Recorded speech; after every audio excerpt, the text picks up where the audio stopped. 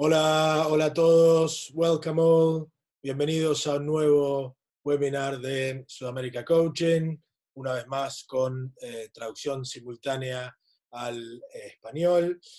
Antes que arranquemos con el webinar, me gustaría invitarlos a todos a una nueva instancia de desarrollo que comienza el día martes 2 de junio, en la semana que viene. Esta instancia tiene que ver con el desarrollo de entornos centrados en los participantes. Son 5 sesiones online y toda la información está en las redes sociales. Una vez más, si presionan la opción de intérprete, ya están escuchando a Andrea en esta opción. Welcome all to another Sudamerica Coaching webinar. Absolute pleasure to have you all here. Thanks for coping with those 30 seconds in Spanish just to welcome everybody around the world. I'm going to welcome our guest today, Mr. Russell Dean Earnshaw from his house just outside Bristol. How are you, mate? Good to have you here. Thanks for having me. Hope everyone's safe and well. I can see some people from England here, which is exciting as well. We got people from all over the world, no doubt, about just under 800 sign-ups for this webinar. You've outdone Fletch already. Wow. Mate, should we jump straight into, if you want to start sharing your screen, that'd be brilliant. I'll give it a go. Give it a go. We're on. Does that work? Yeah, that is working. We are on. Fantastic. Never doubted.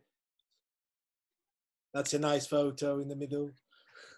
Yeah, there you are. Well done. Over to you, mate. Floor's yours. Cool. Hola, I think that's how you say it. Thanks very much for having me. Appreciate it. It's just been the busiest last 30 minutes of my life preparing this. Yeah, look, probably my start point for everything is really because we're kind of a product of our experiences. I'm really lucky. I've got a wonderful wife and 2 kids. I'm not recommending all leaders and coaches have wives and kids, but I think it's a good idea. My wife looks after me. My kids keep me grounded. Yeah, just some other stuff really. I'm kind of a little bit obsessed with teams and working in teams. This is the England Pathway team. This is me with Juan when we were both a little bit skinnier before lockdown. This is one of my favorite things ever. The kids in the township in Kailisha. It reminds you that what we do, everything really, is about joy and meaning and having fun. So whatever that means to different people. And I'm kind of obsessed with people. So I was at university in the early 90s and I went back 2 years ago and this lady's still the bar lady there. So that's 25 years, 26 years on. And that I just love that kind of connection piece. So I guess one of my themes will always be that we operate in a people business. It's a contact sport, so it's actually about interactions, leadership, and yeah, let's kind of explore that. This is probably where I am at the moment in time, in terms of some of my views, and I guess people will have different views of what leadership is and what it isn't. I think it's longitudinal. I think it's what people say about you when they come to your funeral. Sorry to be so morbid at the start, but this was a message I got from a student 3 years after I taught her. I was the teacher she needed, not the teacher she wanted. So I think one of the things about all of this, again, is wants and needs. Within all of this, like observation, noticing skills is really important. And I'm definitely trying to help the people that I work with and myself be better at that. When we're talking about developing people within our team and their leadership abilities, I think we need to understand what a good day for them is. How can they be Superman or Superwoman? And then probably also what makes them wobble. And we'll talk a little bit about that. with all of the work kind of that exists for me, I kind of want people to open the door.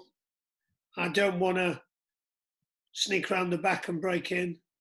I want them to want to get better. So my biases would be that people get really excited about opportunities to grow and develop as leaders. What else is useful?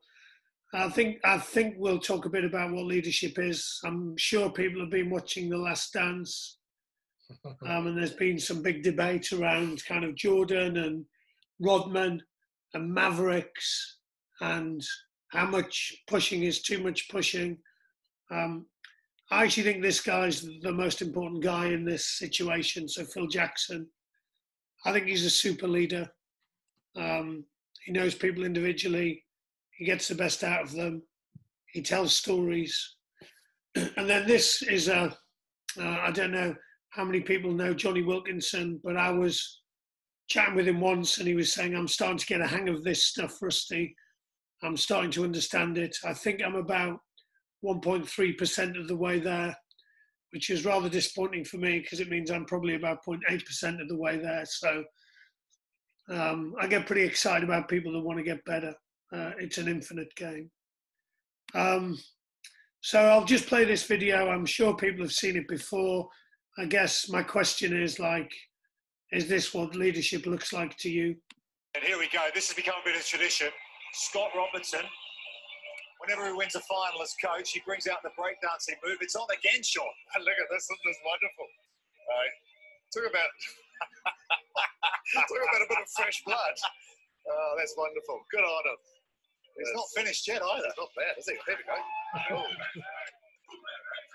Whoa!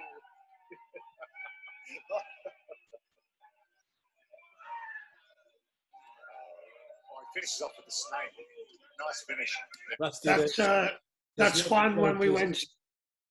Sorry, Rusty, there's lots of coaches from other contexts as well. You might want to tell them. Yeah, I was going to explain. That was Juan when we were in South Africa.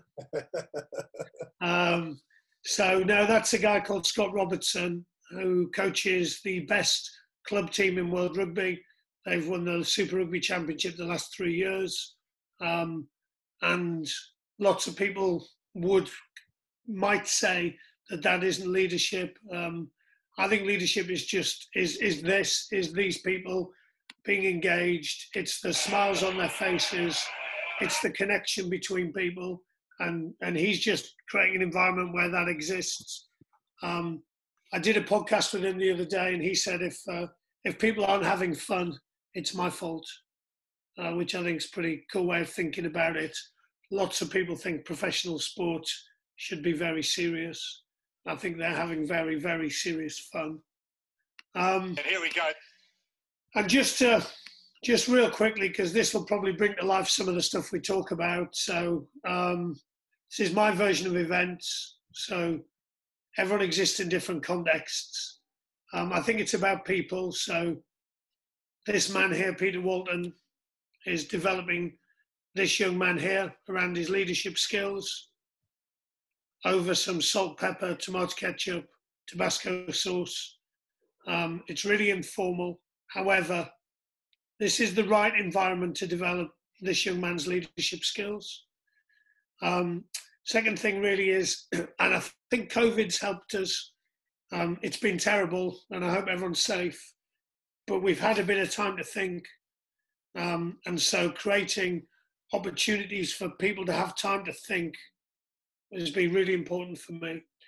I know we're talking about developing leadership. So this group of young girls, I was fortunate to spend 3 days in Sweden coaching them, and I learned more about myself than they learned about themselves. So I see all of this as a two-way thing, really. So they were tough, they were demanding, they didn't enjoy my sarcastic jokes, so my sarcastic jokes stopped pretty quickly. They made me aware of when I wasn't helping them be the best they could be. And I'll be honest with you, I've never coached a men's team that's been like that. So I would recommend anyone go and coach that group of young women. They were pretty cool. And then just some stuff here that I guess will come throughout the thing is things like, how do we give people choice? So the number one behavior we can dial up around motivation is choice. So when we're trying to help people, how can we give them choice?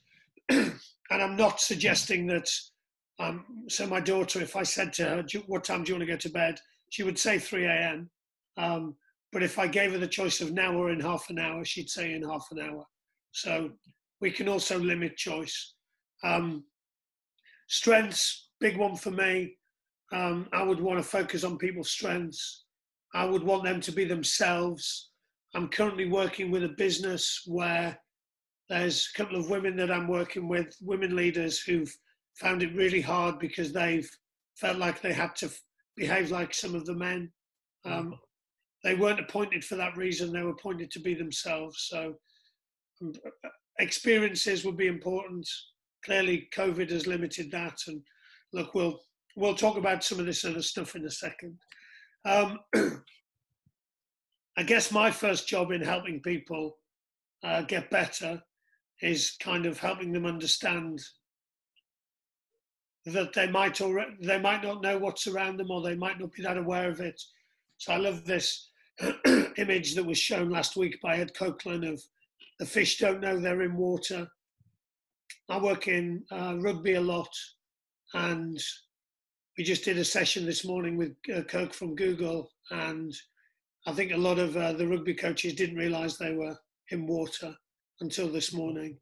They're constantly on the treadmill, so the opportunity to do various things. So one is to grow people's awareness, so to give them some experiences and then to provide some really useful feedback that leads to a discussion. So this is non-judgmental feedback to help someone get better.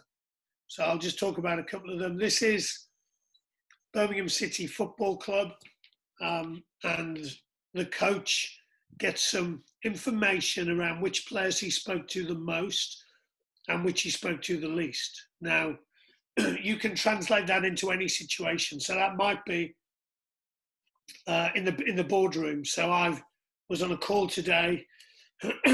Guys had a real tough conversation with someone he's trying to help. And so I said, look, if you were to rank all your direct reports, and there's 10 of them, where would she rank in terms of how much you know her and how much you have contact with her? Mm-hmm. And she's at the bottom. So that's a really good, for me, this would translate anywhere. You would have stuff that would help you grow people's leadership skills. So we're actually designing some stuff for him that'll help him be more mindful of the people less like him. This one is a heat map. So this is a hockey coach. This is where they were standing. So it gives you feedback around where you were standing and therefore what you were noticing. So it might be that you're working with a coach or a leader and you actually, now where you stand is really important. So if you stand at the back of the room, that will create a different feel to if you're at the front of the room. If you stand at the end of the pitch, you'll see different stuff to the side of the pitch. So I guess what I'm trying to say is we're trying to create some meaningful feedback for people. This is, and I'm not sure if people can see it, this is a coach talking about his behaviors. So this is silence, positive feedback, negative feedback, instruction, hustle. But once again, it leads to a really good conversation around intention. So did you mean to speak to Russell the most? Did you mean to spend this amount of time being silent, and what did you do? So for me, the first opportunity stuff with all of this is create opportunities for people and lend us look at feedback. And I'll give you a really strong example. So this guy's a guy called John Mitchell. He used to coach the All Blacks. He coaches England at the moment. He used to be a very, very scary man. He's really different now. And the thing that changed him was he wrote 25 handwritten letters to the people he'd clashed with the most, asking them how he could be a better human being. So I don't know if you can imagine how you would feel at that point in time. I would be a little bit nervous. And 21 people responded. And so how can we give people feedback around the impact they're having would be something for me. I spoke a little bit there about opportunities. For me, getting out of your world as much as possible has been really impactful. This was the girls. I spent a period of time coaching the Israeli sevens team. I don't speak their language. They would have lots of different traditions, a really different culture. They thought I was a little bit weird. Maybe I am, who knows? I just don't know. And so creating opportunities for people to get into different worlds and find something out would be something I would be doing a lot across all of our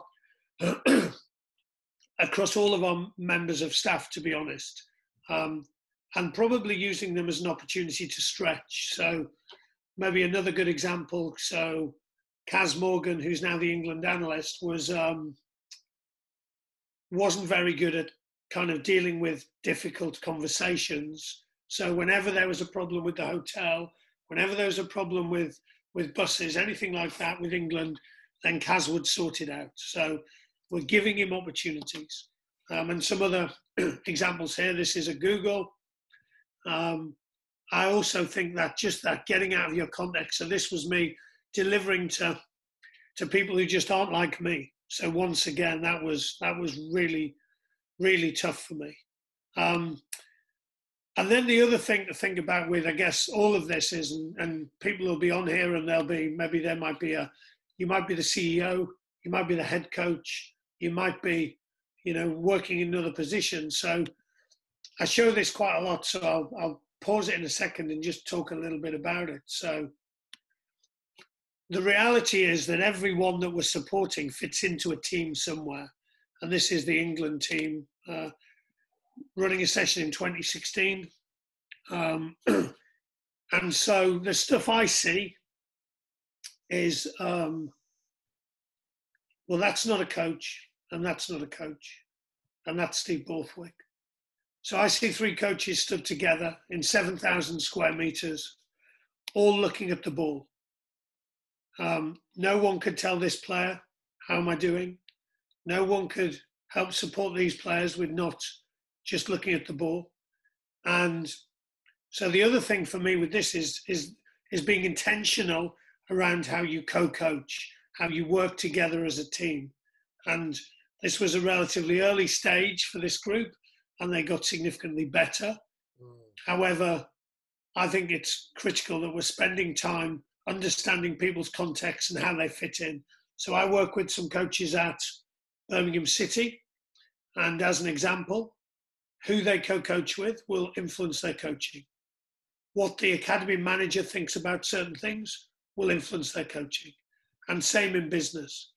If the business measures profit, then people will behave that way. So part of my role is really to try and understand people's context. And the stuff that probably excites me the most is the story that got them there. So what were the highs? What were the lows? What was the toughest thing you ever came through? How did you come through it? And just getting to understand them as people, really. Next slide. Have I got a next slide? Yes, let's go.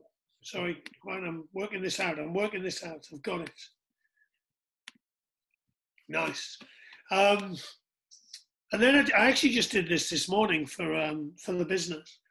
And I was thinking about, so then the most important thing is your coaching conversations with them. So this is a session at Colston School where these four players are the coaches for the day. So I'm trying to help them be coaches. And so I'm coaching them and they're coaching their peers, which is a big leap. And so what I tried to do today with the business was talk about, so if I'm someone who's helping other people get better, what might a coaching conversation look like? So why would it happen? How would it happen? What would we do beforehand? What would we do during? So what would we do after, but it's hidden? How would feedback fit within our world? And what questions would be useful? And I'll just talk about a couple of them that I think would be useful. Way What is from Danny Kerry. Where am I? Where are they? So one of the people in the business I was speaking to today, she had a pretty tough conversation to do. She said she jumped onto Zoom and the other person was really happy. And so she completely changed the conversation based upon where am I, where are they? She talked about, wow, awesome. I'm loving your energy today. How do you get to be like this? What do you like on a good day? Okay, interesting. What's a bad day look like? So she adjusted how she did it because she basically looked at where are they.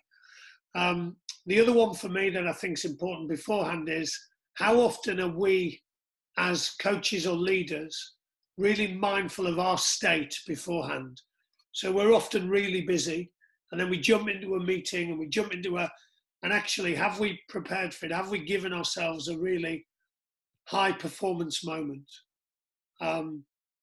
as opposed to just continuing on at this level?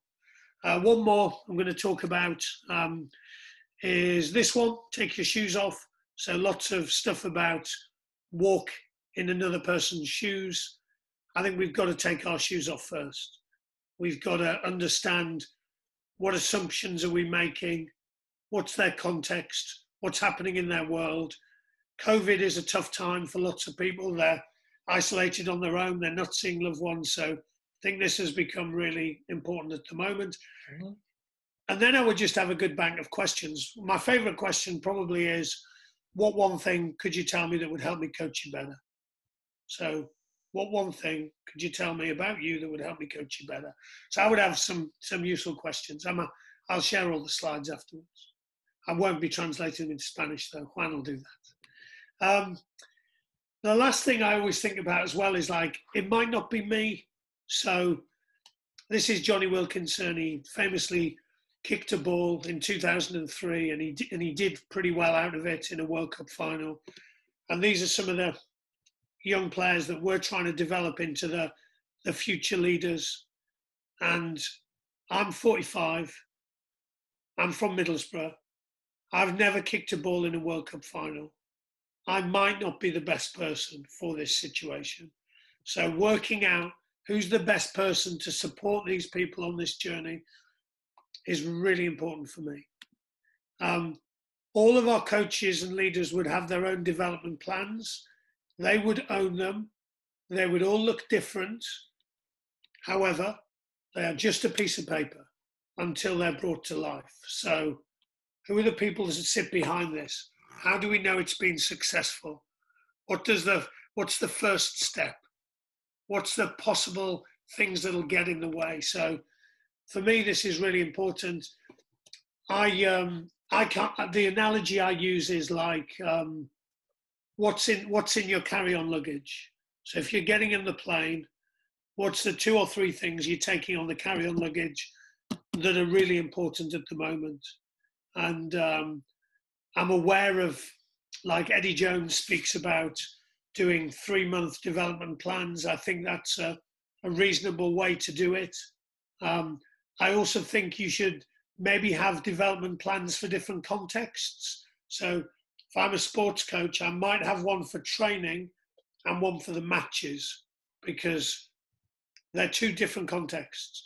And some of the stuff that goes on in matches is very different to training. So it might be in business, I actually have a development plan that's purely around my really important conversations or my big meetings or whatever it might be. Last slide, and I've done quite well here. Well, I've done quite well here, Juan. I would want to make it sticky. So I would want to make any kind of leadership or coach development sticky. And there's some ways to do that. So as an example, on the 24th of December, I ran almost 22 kilometers. As Juan knows, that has never happened in my life. And the reason I did it is because I wanted to beat my wife. Wasn't because I'm Santa, wasn't because I wanted to lose weight. So, and because I'm really competitive. So other ways we've done it, as coaches, so this is Fletch, me, Kaz, analyst, Hilly, coach, Grant, S&C, Waltz, coach, and all the different functions within the team, we would write up on the board the stuff we're trying to get better at. The players would then keep score and give us feedback on stuff. So same in business. If you're wanting to get better at something, share it with your peers, ask them for feedback. They will give you honest feedback. They definitely know more than you know. So when I speak to, and I know Sam's on here, so when I speak to some of the GB hockey players, they know the routine around huddles. They know which coach speaks first. They know whether the questions are divergent or convergent. They have all the answers. So another one I would use is an elastic band. So if you can imagine having something physical to remind you of stuff, because we're talking about behavioral change here. So an elastic band would remind me to stretch people. So I'm pretty good at catching people doing stuff well. So that must have taken real courage to do that. What I need to get better at is then using that to stretch people. So lots of ways I've done it. I'll speak briefly about the cards. We do business cards. They're a good way of stretching and nudging and making this playful. I think Juan's probably translated them into Spanish. There he is. If you want to get them, just get in touch with me or Juan. And then last thing for me, I'm not very good at singing. And so if Juan suddenly asked me to join him singing, I don't know, what would we sing, Juan? What would be a good Spanish song for us to sing? Oh, in Spanish? Oh, you got me there. I was going to go I Will Survive, but in English. Cool. So if suddenly you told me I was going to sing I Will Survive, I would feel very, very scared. What I would say is that I think people need to feel nervously excited more often than not. And what I see is lots of people going through the motions. So even if you decided to just add on 2% every day and go, I'm going to try something, 2% new stuff, a little experiment and see what happens, then you'll get better. I think we need to have those feelings more often than we currently do. It definitely helps me as a coach. So I think I was well beyond this about half an hour ago, Juan, if I'm brutally honest. But that kind of, you've got to get your stuff together. So I think our job as supporting people who are about to go and sing karaoke is we need to understand what song they're able to sing. So it might be that I start out with I Will Survive, and maybe I can work on to Nessun Dorma or something like that. What feels like you've got to have conversations with people around, are you cool with this? Is this something that you're comfortable with? How can I support you? There's no way we're just throwing people in to sing Nessun Dorma and dying, because they may never recover from that. One, I did it. I did it on time. Absolute legend. I am well impressed about. Shall I stop sharing? Yeah, that'll be good. Thank you for that, mate. I mean, I know you for years now, and I'm still taking a bunch of notes down here. I'm sure loads of people around the world who are on this call will be doing the same thing. But yeah, thanks again for that. Really, really fantastic insight. Lots of questions starting to arrive. I'm going to try my best to translate some of them into English. And then if you want to jump on and ask Rusty a question, then put your hand up with a little tool that is directly underneath the participants window. I've got a question here, Rusty, which I think is quite interesting, from Tito in La Plata in Buenos Aires in Argentina. He's asking about that really thin edge between empathy and losing your leadership qualities. So when do you start losing those qualities or those characteristics, let's call them? Can you go overboard with empathy? I'm trying to make justice to the question, Tito, sorry. Yeah, it's an interesting question, isn't it? It's a great question, by the way. It's definitely got me thinking. Something that I've noticed recently, because of COVID, is lots of people that I'm working with are being more empathetic, and they're actually demonstrating vulnerability, which I think is really important. So one of the guys I work with said someone rang him and said they were really struggling, and he would normally go, well, you know, get on with it. He said, I've really been struggling as well. And he said it opened up a remarkable conversation. So can you have too much empathy? I think it depends upon your environment. Sometimes, you know, in lots of our sporting environments, there's a culture where knowledge is king, and you might have to demonstrate some of that. I think it's contextual. I actually think like vulnerability and empathy are super strengths. I get quite, I just wouldn't want to work in an environment where they weren't, quite frankly, really valued. So yeah, I think you get alongside people, you understand what's important to them. I think if you've got an agreed purpose for your environment, it becomes very easy. And if you agree behaviours beforehand, so we're currently doing that with one of the businesses, is what behaviours are going to be helpful for this team. And one of the ones they've come up with is inclusive, and then we talk about what that means to this team. And so it's pretty simple that we value that behaviour around here. So I guess my challenge to everyone is, do you have that agreed purpose, established behaviours, so that when someone demonstrates it, it's seen for what it is, that it's important, it's powerful, versus people, you know, in rugby they might say it's pink and fluffy. Thanks for that, mate. I've got another one here from Eddie. Eddie wants to know, what are your thoughts around, let's call it a competition within a team with sub-teams? Will you have a leader on each of those smaller teams? How would you go about it if there were children? Where would you try to take them? Yeah, look, I think everyone can lead. I think we would have a debate around what we think leadership is. So one of the best leaders I know is a guy called Richard Hill. Played for England Rugby in the World Cup, played for the Lions. He's the best listener I've ever met. He's like really good at following, but he'll also challenge at the right time.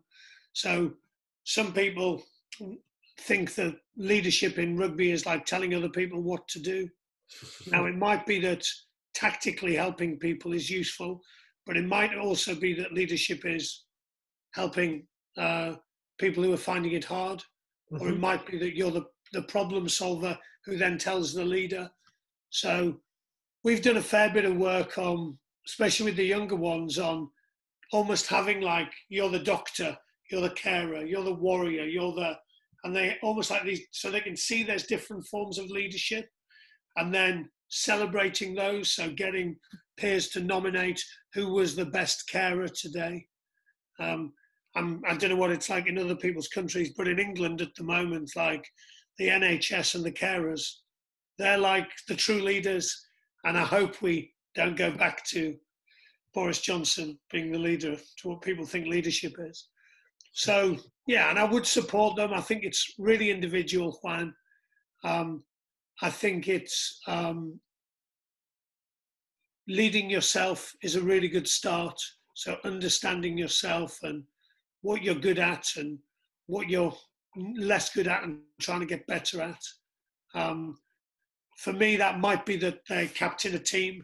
It might be actually, so I'll give you a good example. So Marcus Smith and Tom Curry, who would be regarded as leaders, their leadership challenges are different. So Marcus, which 3 players do you think you could help today on a secret mission? And would you need my help with it? Are you cool with it? Who do you think is going to struggle today, Tom? How can you help them? And I'm not broadcasting that to everyone. I'm definitely not saying, look, Tom's going to help you if you're not very good, because that's not the best thing to do.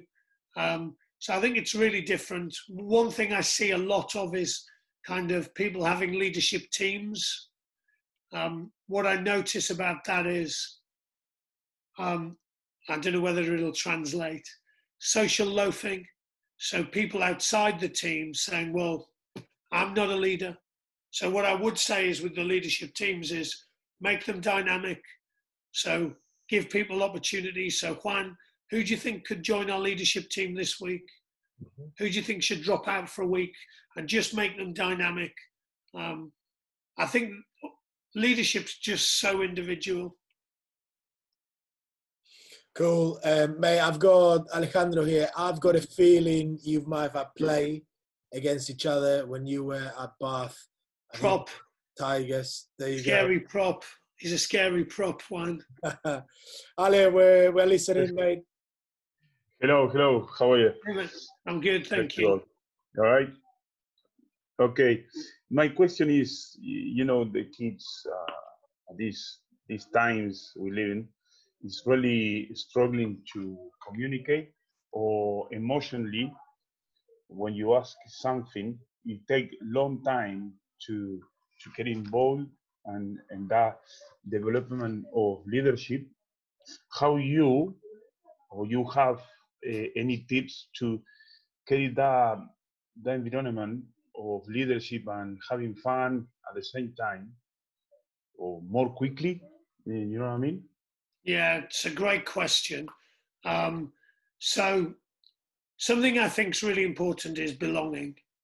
So you will have all been in either sporting or business teams where you felt part of that team and you felt really valued and like people in the team cared for you. You will have also been in teams where that wasn't the case. Just think about your behaviors in both those different teams. So I think part of it is the environment. So I think what I'm trying to say is I would want to understand why. So it might be that they don't feel valued in the environment. It might be that there's 3 other kids that are doing everyone else's talking and they don't listen. So, and often as coaches, we will go, oh, those 3 kids are really good leaders. I'm like, they're telling us all the wrong stuff and everyone's following them. And the really quiet kid, he or she, they know all the right answers. They're just too scared. So I would maybe ask these people to maybe not speak today and you can just ask questions. Mm-hmm. I might use peer-to-peer feedback. So tell me what little Alejandro's done well today. Actually, once you start to feel value from your peers. Now, the other thing I might need to do is scaffold that conversation. So I hope this translates. So I was at a hockey session and the coach said, and it was 15-year-old boys, go and find someone else and tell them something they've done really well. So I walk over to 2 15-year-old boys who are facing each other in silence. And I said, oh, okay, do you guys do this very often? And they said, I think we're only doing it because you're here. Which is good awareness from them. So it would have been really easy for me and you to go, well, look, Alejandro, Rusty, have a conversation. Look, it would look like this. So Alejandro, I love the way you did that scrum. Your legs were in a brilliant position. I wonder if you could push them another meter back. So we could model that conversation. What I think we don't do well enough as coaches and leaders, so that was that slide today. These people are all leaders in a business. They basically had to work out how to do coaching conversations themselves. I think the kids often have to work out how to do it themselves. We just did a webinar earlier with some of the guys who played in the Olympic final for Great Britain, so the sevens, and Marcus and Tom. And I asked them, so they were half-time in the Olympic final, and they looked shocked, and they didn't know what to do. And I said, how many times have you practiced that? Because the other thing, and by the way, the answer was 0. Because the other thing we need to do is practice it. So if we're going to have these conversations, we need to practice, help. And everyone here who's a leader will remember the first meeting they ever had to host and how they felt. And wouldn't it be great if someone had helped us a little bit more? And I often think that with the kids on the pitch, we could help them with huddles, with half times, with peer-to-peer feedback. I think we could help them do it. They won't just naturally do it. And you guys would know much more than me about, I'm sure, about stuff like the teenage brain. But the teenage brain is like, especially at this age, it's critical. They're bothered about their peers. They don't care about me. So if peers give them really good feedback, then that's really powerful. And by the way, if they don't, if they start being mean to each other, then you just can't walk past it. You can't let that happen, in my opinion. So go back to what I was saying about the business. Once you've agreed, like, purpose, behaviors, let's really celebrate the behaviors, but also let's be really aware of the stuff we do not value around here. Because the minute you allow it, it's done, in my opinion. Thanks, Rusty. It's always good to listen to a prop talking about feelings. Rusty, I'm going to turn you into Marty McFly. We're going to fly into the future. 7 hours for us, about 13 hours for some of the people that are on this call. Gary in Singapore, how are you, mate? I'm good, Juan. How are you? Good, very good, very good. Good to see you, Rusty. Hey, Gary, you well? Yeah, not bad, not bad. We're missing you over here. We can't wait to get you guys back over.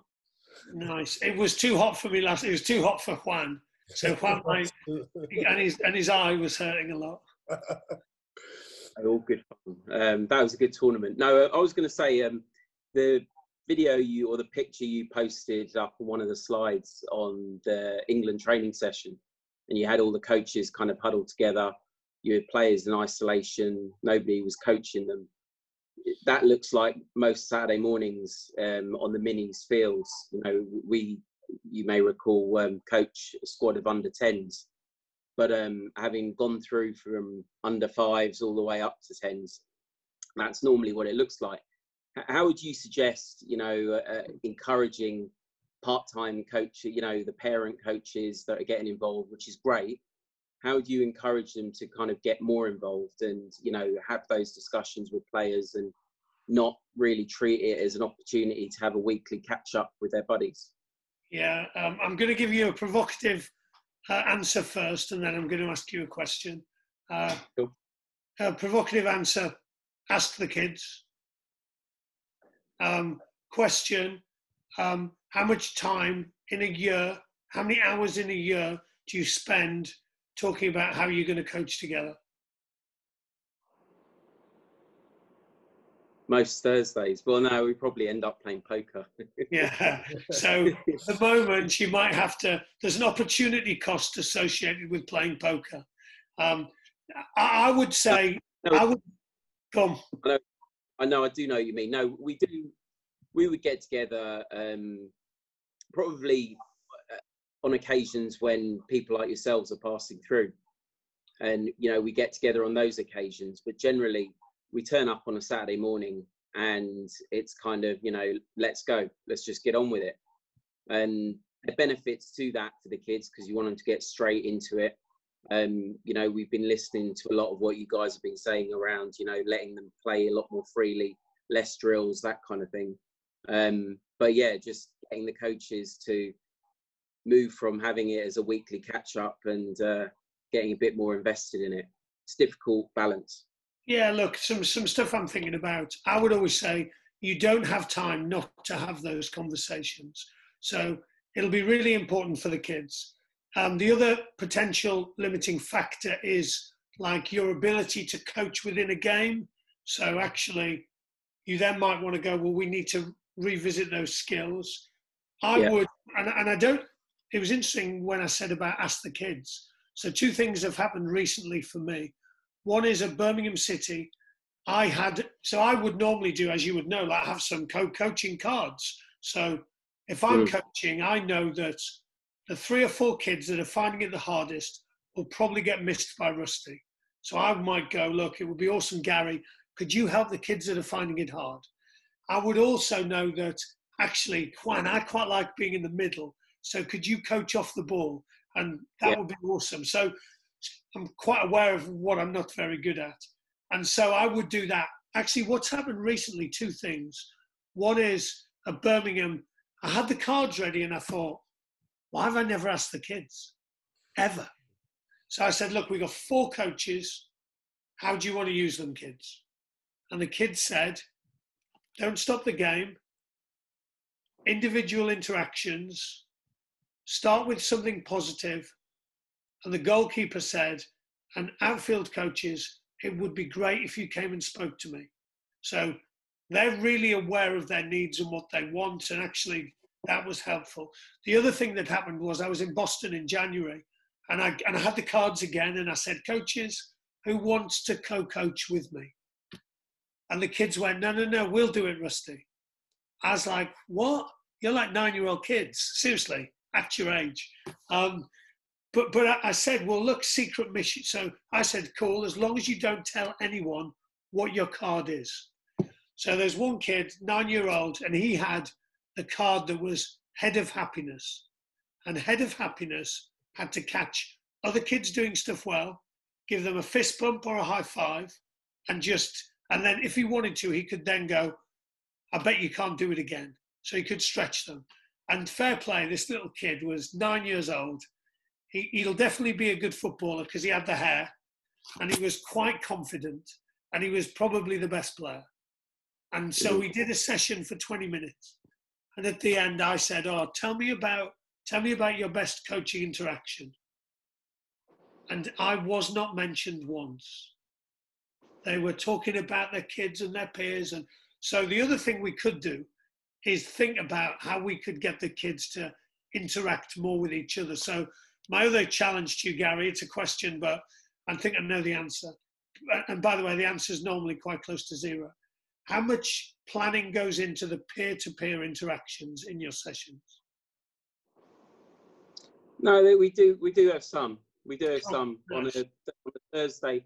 It's usually the coaches will send out drills on WhatsApp, or not drills, but we'll allocate responsibilities on a Thursday. And usually, you've met Tim. Tim's quite good about it in that he'll give us free rein to come up with our own sessions. One of which I spoke to Juan about. And that was the one with the football and, trying to encourage tackling lower. So, we do have some discussions about it, but it's just kind of trying to get more of that interaction with the kids probably is where we need to go. Yeah, I mean, someone said something the other week that hit me pretty hard. So Ed Hall said, how much planning do we do for action, i.e. the practices, versus how much planning do we do for interaction? So kid to kid, adult to kid, adult to adult. My sense is that we're probably, sounds like you guys are starting to move this way. And when you speak to the players, they actually rarely go, oh, that was an amazing drill. They kind of enjoy this stuff, especially at the age groups you're talking about, where feeling belonging is really important. Great. Thanks a lot. Thanks, Gus. Good to see you as usual. Thanks for that, Rusty. Juan, it's the first time you've seen Gary. You spent the whole time in a hotel last time. No, that was the first time, not the second time. Not the second time. Mate, I'm taking you back to Argentina. Nacho is in a position where he's trying to develop other coaches within his organization, within his club, and he's inquiring about this fine edge between judging somebody or trying to give them a hand, or them feeling judged about how he's passing information. He obviously has access to a lot more information that some of his coaches do because of his role in the club. Now, any advice around that area? There'll be lots of people in this call that would be in similar scenarios? It's a great question, Nacho, and I thought of a really good answer yesterday. Why don't you ask every coach to be a coach developer with you for a week? So they come and be coach developer. So I only, after I did the Premier League football head of coaching thing, that I thought I should have suggested that. So they become aware of the stuff you're looking at. So it doesn't become this, because the other thing, so what I've noticed in England a lot is it's either me watching you or you watching me. So it might be that you co-coach and go, look, how can I help you today? And you're then not like the man with the clipboard writing stuff down. Some stuff I also wrote about is we need to understand like what bus stop they're at. So there was a time, Nacho, where you weren't as good a coach as you are now. And there was a time probably about 2 weeks ago where I was worse than I was. If I look back on some of my coaching from a year ago, I would struggle to share it. And I've seen Miki's here from Israel, so she might vouch for that. But you need to understand where people are. And I think you're right and I would try and not judge. So are you curious as to some feedback? So let them open the door. Do you want to know what I think? Put no judgment on it. What I noticed was there was lots of huddles. Is that what your intention was? Or what were you hoping to do through that? So I wouldn't put judgment on it. I would always try and grow their awareness and think, well, where's the next bus stop? I had this conversation with a guy in a business again, and he's working with one of the people, he's helping coach someone below him, and say below because that's the language they use.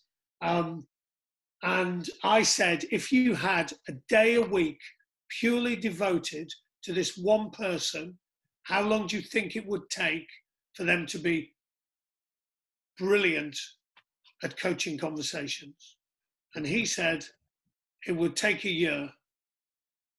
So why are you getting frustrated about it? Because that's the reality. So there's definitely some stuff as a club you can do. You can get everyone together and you can agree some principles around coaching. So it might be that we have an individual interaction with every kid. We coach mainly through games. So you can agree some stuff, but then your job is to kind of just help them move on. The other thing, and this kind of sounds hard, it's so much more powerful when they realize it for themselves. So you will have all had people that told you stuff and you need to do this and you need to do that. And you just went, he's a dick. However, like when people help you realize it for yourself, it's so powerful. I might co-coach with them. I would give them choice, but I would limit the choice. So you might go, look, there's a couple of practices here. Which one do you want to do? They might come and co-coach with you. You might go, look, I've got 2 games. Which one do you want to coach in? And then immediately they're coaching in a game. So I like co-coaching. The other thing I would do with more clubs is just spend more time with different age groups. So the under 12s, they have to go and spend 3 sessions with other age groups before Christmas. Like that peer-to-peer stuff. Because the other thing I'm often assuming is I'm the only one that can develop them. Well, actually, if they're doing stuff between themselves, last kind of thing. So whenever I go into a school, I'll usually go, look, if I'm 0, Juan's 10, stand on the line where you're currently sharing. And they'll be maybe at 4 or 3. And then I'll go, cool. And if it's the PE department, I'll go, and with the other subjects? Yeah. Oh, it's 0 with the other subjects. We don't speak to biology. Well, they do anatomy as well. So I would try and harness the group. Maybe you put on yoga before training for the dads and mums, and they do an hour's yoga while they chat about coaching. And I would just make it feel really informal. The problem with you doing it on the pitch next to them is they do often feel judged. So I try and be really chilled. And I was in a school recently, and I tried to sneak behind somewhere and write a note because I really wanted to remember it. And at the end, I said, "Oh, how was it?" He said, "Oh, I got really off put when you sneaked behind there and wrote that note." I was like, "Oh no." So I would try and make it playful. Brilliant. Thanks, mate. Not too far away from Nacho, in the same city, actually. Mariano is really into his theming his season, so giving it Awesome. some context. He's done a really cool one around Game of Thrones, which he found out from his players. They were all into it. And he's promised me he's going to send it to you after this webinar as well. So Right, I'm all in. There's a challenge for him. He wants to know if you got any experience around theming a season and developing coaches alongside. Yeah, and I've just put a guy in the chat box who's done quite a nice piece on Twitter about this. It's in English. A guy called Dave Sharkey. Yeah, Sharkey. And he had a team of kids that were very good, and he wanted to coach character. So they did a landing on the moon project, which is pretty cool. Wow. Look, I've done it a fair bit. I think it sounds like you're doing it really well. Like, find out what resonates with them. Keep it going. It's easy that things become fads and they disappear. It's a really good way of remember. So if you were to all remember back to your youth, I'm sure you can remember some of the stories. So Chicken Licking, I can remember. You can remember the rhymes, the songs. I can remember the words to every single song from the 80s. However, I can't remember how to calculate the volume of a cylinder. So there's science behind storytelling and theming. We remember stuff, and so I think it's cool. I agree with you. So we've tried to do it a bit with coaches and their coach development plans. We've also tried to gamify them as well. Yeah, I'm definitely excited to see what you're doing. It'll definitely be better than mine. What have we done? We did the Duke. We've done the A-team. What I loved about Scott Robertson, so the thing that I think is really important with the theming is, so Scott Robertson, I just did a pod with him. He coaches at the Crusaders, and he would be the best in the world at this, in my opinion. And I said, where did it come from? And he said, well, 25 years ago. I was like, why am I? So the story so far, so if I take over a team, so I'm working with a business at the moment, like what's got us to this point? What's the highs? What's the lows? Yeah. What are the really big moments that got us to this point? Because then we can move, then we can talk about that. And actually we ended up with a theme from that. So we're doing the climb. So we're trying to climb to Everest. Apart from Everest doesn't have a peak in our world. And so we designed a flag for the top of Everest. We designed base layers. So everyone's got a t-shirt with their super strengths on, written by other people. I was really nervous because they're like, you know, they're middle-aged people like me. And I was like, and we're going to design a t-shirt. And they were like, awesome. I'll just go and get the colors. I'm all in. So it works with the grown-ups as well, would be my advice. I think it's almost more important with the grown-ups. Cool. But definitely send me it. Yeah, he'll send it to you. I think you'll be impressed. Mate, we're going to jump the Andes for our last question. I'm going to go to Santiago here. Juan, good to see you, Juan. We're listening. Are we? Not quite. There we go. Hi. Hello, Rusty. How are you here from Santiago de Chile?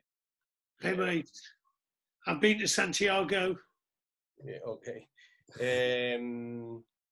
My question is, you show how you show the players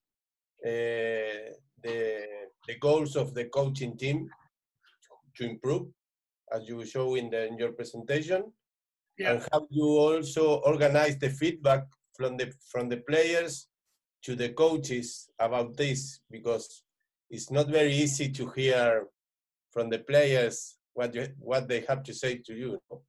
Yeah, well, I can, look, I think there's some stuff that probably comes before that. So you've probably got some good relationships. You might want to actually have conversations. So for me, I think it would be useful to have conversations with players about how they give feedback. There's a really good TED talk. It's about 5 minutes long, which I think is the best thing I've seen on feedback. I'll maybe find it and send it to you, Juan. Because you also don't, I mean, you've got to be comfortable probably as a coach. You can, clearly the questions you ask, so you might ask them just to feedback on the best stuff. So you might go, look, what's the best 2 things Juan's doing? But you might go, look, what's the best 2 and what would make him even better? So those are, as opposed to going, right, what are the 5 worst things Juan does? Come on, let's talk about it. So, but I think the benefit of it is huge. So it's vulnerability, it's taking away hierarchy, it's helping us get better. As a teacher for 2 years, and at the end of my first term, I created a feedback sheet and I gave it to the kids, and it was so impactful for me, so impactful. And then I felt really good about it, so I emailed it to all the teachers, and they told me I was crazy. So my challenge to coaches is, where are you currently getting your feedback from? If it's not the kids, where is it? If you're bringing someone in and I would almost rather get it from the kids than the grown-ups, because the kids they'll be really honest. They'll go, Rusty, yeah, your jokes are terrible, your huddles are too long, and you just need to calm down. You're too excited. So I guess for me, I see it as a huge advantage, because it possibly gives permission to go a bit more both ways. I would ideally have it in the moment. So I'll tell this story a lot. So I've been playing around with gamification, and here's Rusty thinking he's doing really well.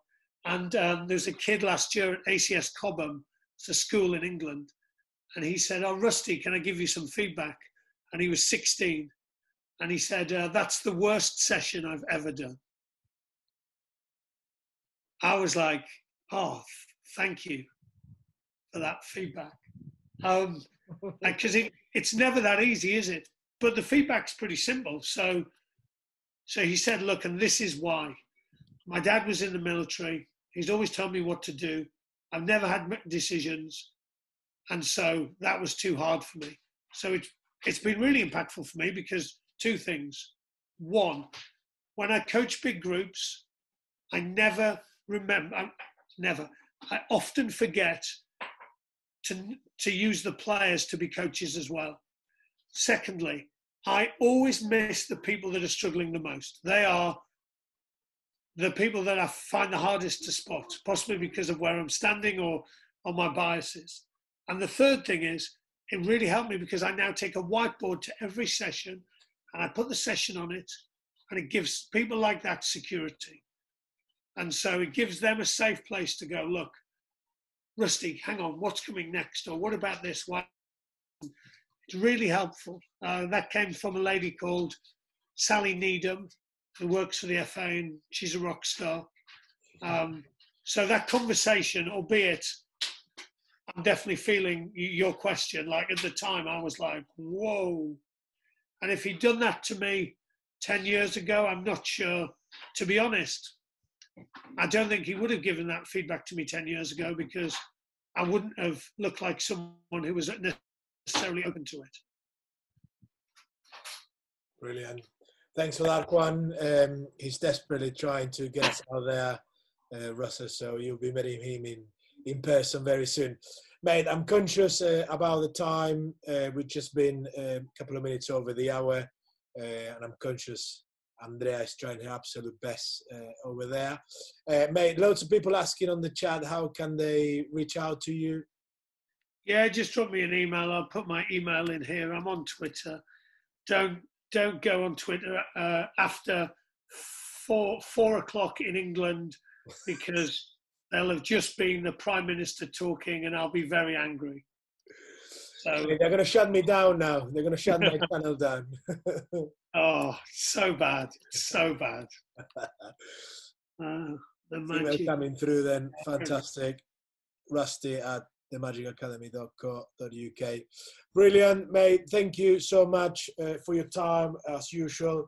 Thank you so much to all of you that you've been listening and tuning in.